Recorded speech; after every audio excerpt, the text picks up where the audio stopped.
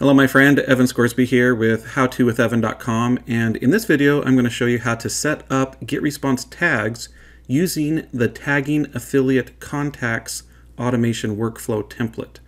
So you might be asking yourself the question though, what is a tag and why do I need to even set it up? Well, a tag is basically a keyword that you assign to your contacts if they take a particular action. So tagging affiliate contacts lets you identify your contacts based on the type of their engagement. It automatically assigns or removes tags based on the type of offer your leads respond to. So this will help you segment your contact list based on your leads' interests and behaviors, which means you can send them relevant offers in the future. Okay, so it's just a good way to identify your contacts, your subscribers, what they are doing in your emails that you're sending out to them. All right, so let's go ahead and go to GetResponse and show you how this is done.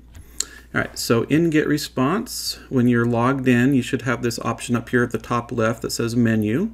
So click on Menu, and then we're going to go to Automation. Okay, so click on Automation. Now, if this is your first time accessing the automations in your account, it'll probably look something like this. Or if you've set up automations before, you might have them listed out. Okay, and so just depending on your account level with GetResponse, you may be only able to work with the predefined templates that GetResponse offers. So if you're just on their basic plan, you're not going to be able to customize or edit or create your own automations. You'll have to use the templates in GetResponse.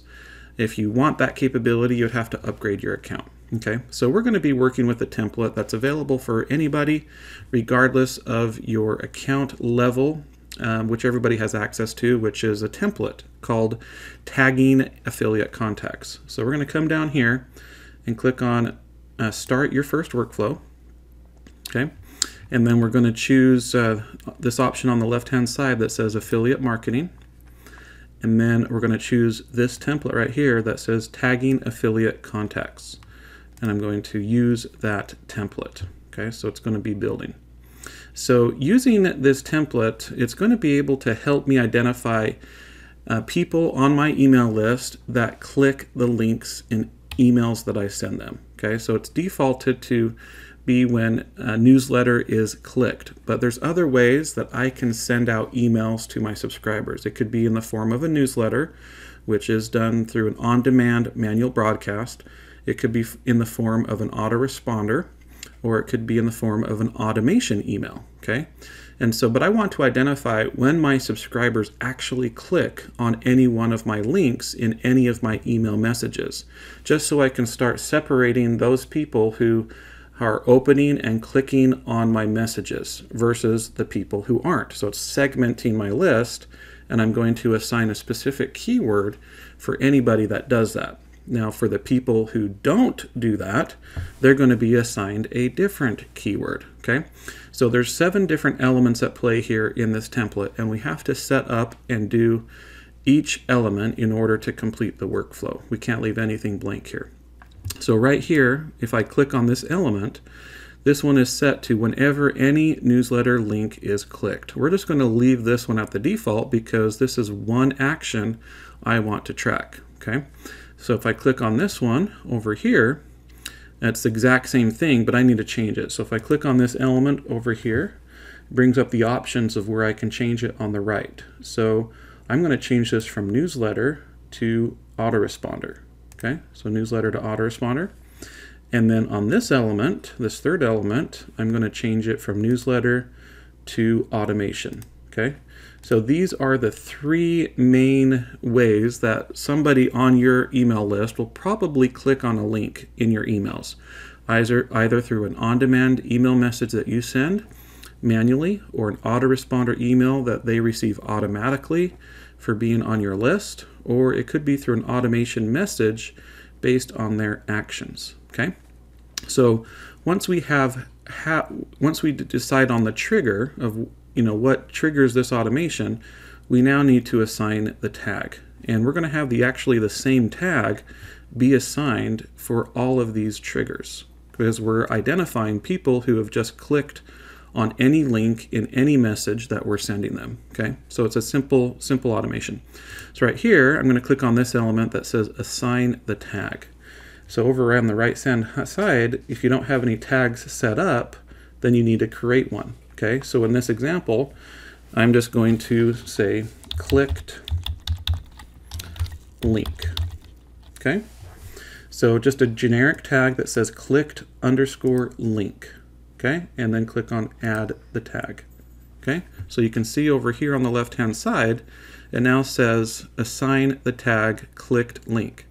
And now that I set up that tag, I can select that same tag for these other two elements. So I'm going to click on this one, come over here and assign the tag, okay, for that one, and do the same thing for this element, assign the tag. Okay, so now, regardless of if they open up a newsletter, autoresponder, email, or automation, the tag clicked link is going to be assigned to those subscribers. Now, if they don't click on the link in the emails that I send them, I'm going to set up a different tag that will say something probably like not clicked link, right? Or didn't click link. So I'm going to click here. We're going to assign the tag, and we are going to create a new tag here. And I'm going to say didn't _ click _ link. Okay, so didn't click link, and click on add.